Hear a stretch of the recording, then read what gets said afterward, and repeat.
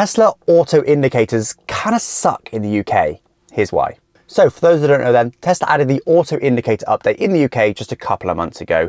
And the idea is it's supposed to be a smarter way to cancel the indicators, but in my opinion, it's actually made the experience a little bit worse.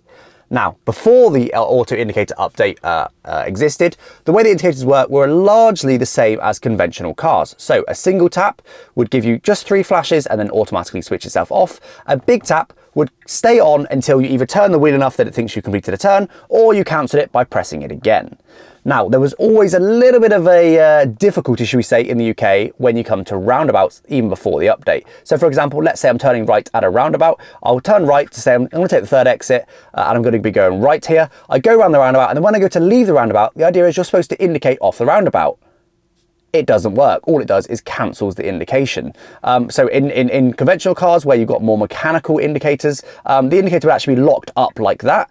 So then when you're going off a roundabout, you then drop it down to cancel it, and then again to turn off. They work like that. In the Tesla, because they always go back to the middle, it doesn't work like that. So that was already a minor, but it's still an annoyance with a Tesla. Just means one extra click when you're trying to leave a roundabout. Not the end of the world, but you had to cancel it, then indicate rather than doing it in one motion. Fine, not a big issue. However, with the new automatic indicator mode, they've actually made this problem even worse. You can see now we've got this new option. There's the text for it as well. I'll let you pause and read that if you want to. But the idea is it's supposed to cancel the indicator when you change lanes. Now, this does work great on motorways, to be fair. Previously, I found that the convenience option where you just do 3 flashes was a bit too fast for changing lanes on the motorway, and the full option just meant you had to cancel it. A minor thing, but fine. This does it perfectly. So when you want to change lanes, you just tap the indicator, and then as soon as you're finished changing the lanes, it switches it off for you. Great, it works perfectly. I'm really happy on motorways. However, everywhere else, it kind of sucks. So just to let you know how this works then. So I explained how it worked without the auto indicator. Now the auto indicator is switched on. For some reason, the convenience option just doesn't work anymore. So if I do a single tap, it now just keeps flashing forever until either I turn the wheel enough or the car decides to cancel it with the smart function.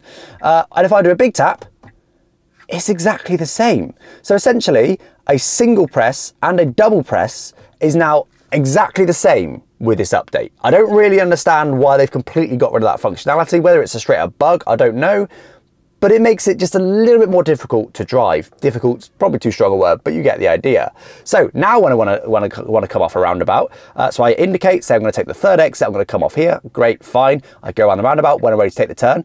I then am going to cancel the indicator, indicate to tell everybody that I'm leaving here, and then I've got to then cancel it again when I'm actually off the roundabout. So that's now 2 extra clicks compared to a traditional car. Again, it's a minor one, but it is a bit annoying. Now, don't get me wrong, this is a minor grievance. You know, worst case scenario, we just have to cancel it ourselves.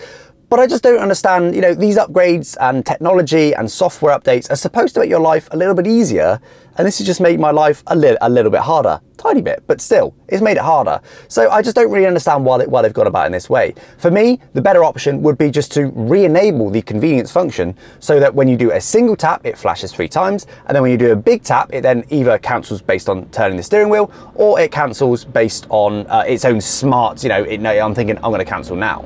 Another option to make it work would be to sort of geo-lock the auto indicator function to only multi-lane motorways. Because again, it works great for lane changes, but everywhere else it's just a little bit worse. So that could also work. It only auto cancels when it knows you're doing a lane change and doesn't try and be different any other situation, roundabouts or round town driving, whatever it may be. A third option would be to actually improve it, so to make it recognize roundabouts and understand, hey, he's now left the roundabout, I'll now turn off the indicator. But I appreciate that would probably need a bit more development. And particularly, you know, there's not many roundabouts in America. It'll probably take them a while to get good at roundabouts because although they're a big thing here, they're not a big thing in America, so it's never going to be a big priority for them, unfortunately. For now though, I actually do leave the auto indicator option on, even though it makes my life a little bit harder round town.